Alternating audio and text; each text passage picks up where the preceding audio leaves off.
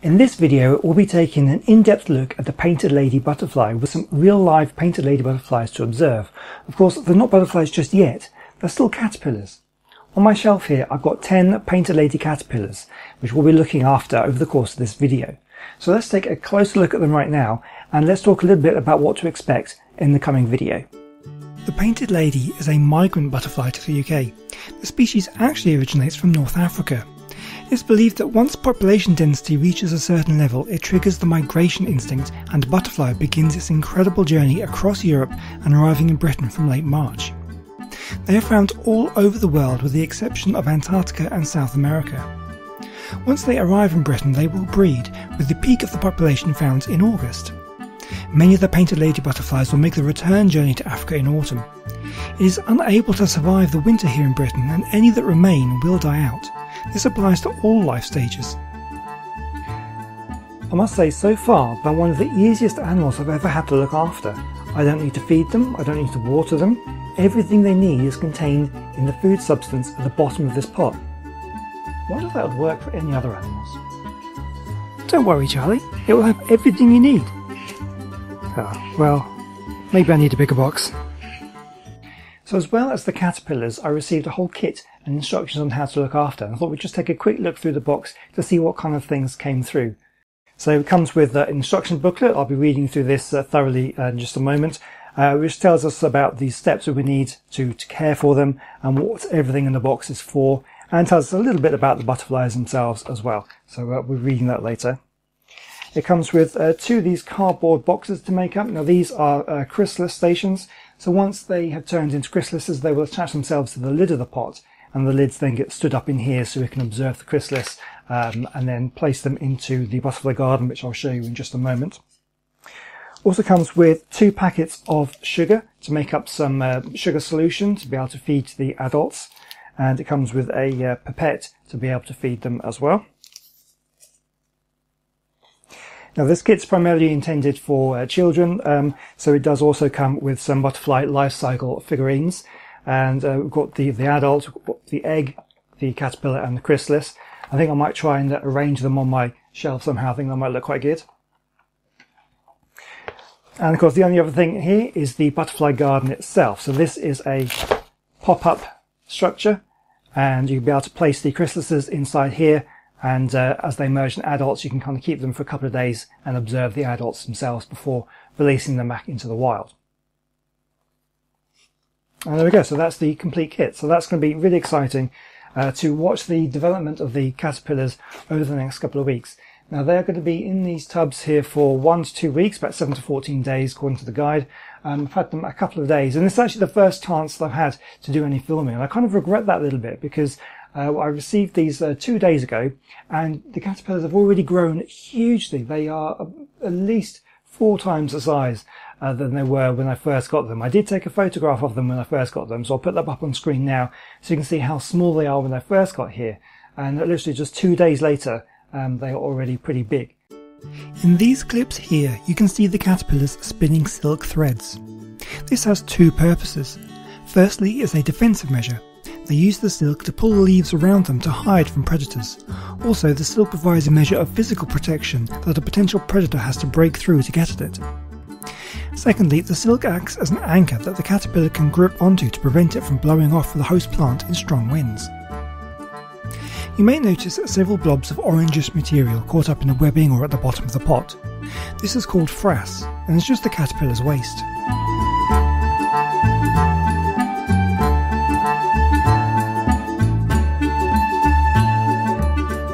Over the next few days, the caterpillars spent all their time eating and growing.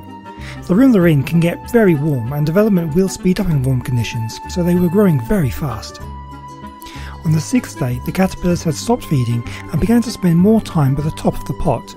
I could tell something was about to happen. Late evening, the caterpillars began to attach their tails to the top of the pot and hang down in a J shape. This is the beginning of pupation. Typically, the full process happened while I was asleep, so I didn't get the full process on camera. When I checked on them in the morning, the process had been completed. Luckily, my friend Ben Fitzcoster kindly let me use footage he shot last year of his own painted lady caterpillars. I'll leave the link to his channel in the description of this video. Please do check it out for some great videos on wildlife photography. The complete process takes almost 6 minutes, but I've sped it up here to take around 35 seconds.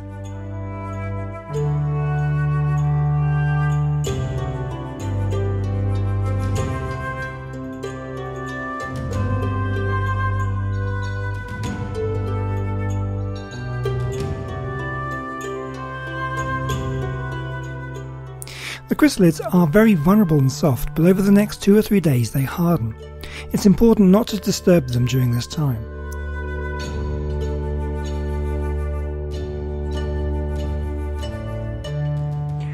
The chrysalises have been hardening for about 2.5 days, so now it's time to take them out of the pot and to put them into their butterfly enclosure ready for when they emerge. I think this is going to be a pretty delicate process, so let's see what we can do. But one very important step needs to be completed. As the caterpillars pupate, it's easy for them to come tangled in the silk and frass that cover the pots. If this is left in place, it's possible the butterflies can become caught in it when they emerge. This can lead to deformities as the delicate wings can't expand properly. It may even cause the death of the butterfly, so it's important to clear away the silk and frass before the butterflies need to emerge. What you're seeing here is a defense mechanism. The chrysalids will vibrate if they sense movement or become disturbed. This action can confuse or frighten a predator.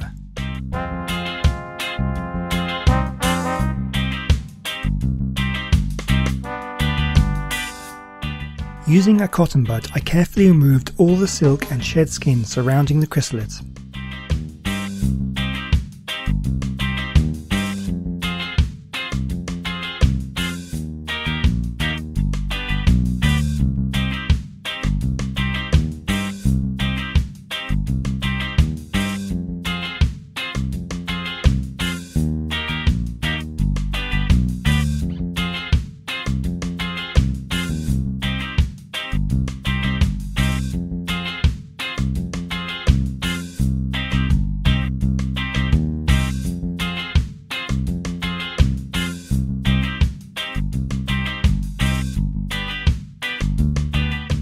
A couple of the chrysalids had fallen from the lid and remained in a pot.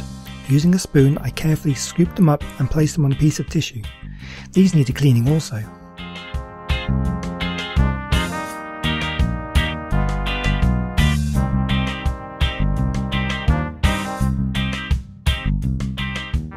After cleaning the chrysalids, they can be placed in a butterfly garden.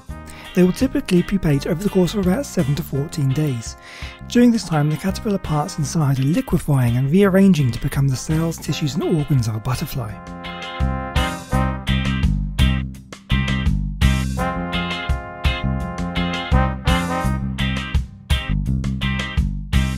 A sign that the butterflies are getting ready to emerge is the darkening of the chrysalids. This happened very quickly in my case, only about 5 days later. This time I was ready with my camera, determined not to miss the big moment. Once again, the caterpillars chose to do this overnight, but I stayed up until around 4 AM to make sure I didn't miss it. The process of emergence is surprisingly quick.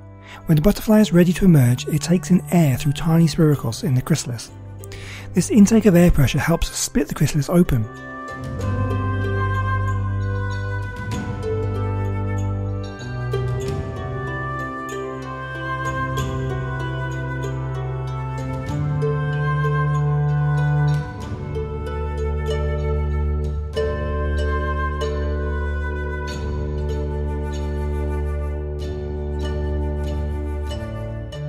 The butterfly will quickly climb out of its chrysalis and position itself head upwards in a vertical position.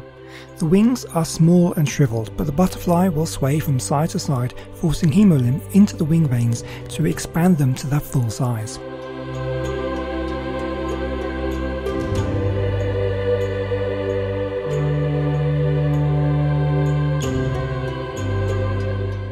Once the first one emerged, it wasn't too long before the others began too.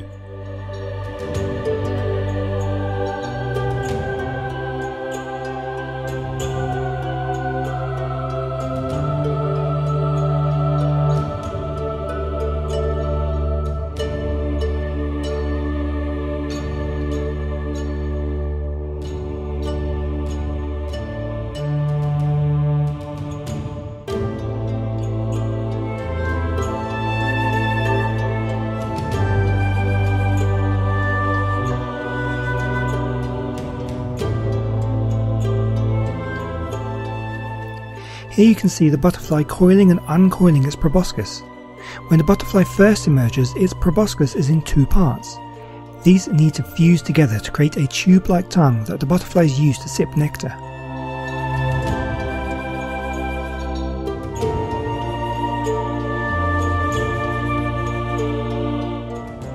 You may see some spots of red liquid dotted about the sides or floor of the habitat and smeared across the lids of the pots.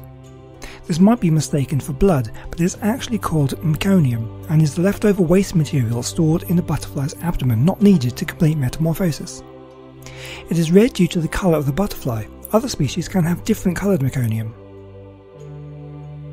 The butterflies need to rest for a while after the emergence, but after they have rested they will begin to become more active.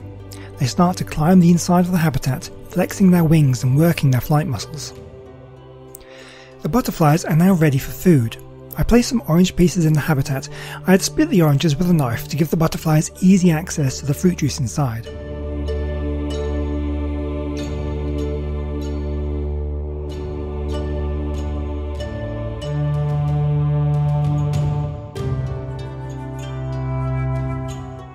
I also used the sugar that came with the kit to make up some nectar. I used the pipette to drop the nectar onto the fruit and tissue inside the habitat. You can also place flowers inside the habitat and drop some sugar solution onto the flowers to make sure there is plenty of food for the butterflies.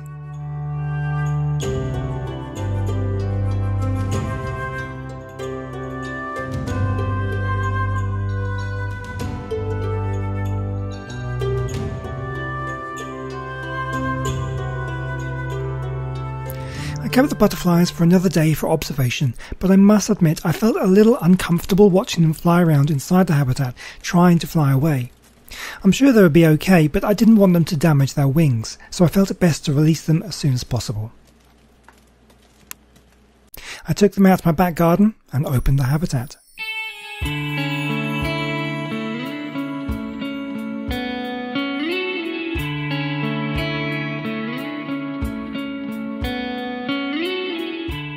Some of them needed a little bit of encouragement.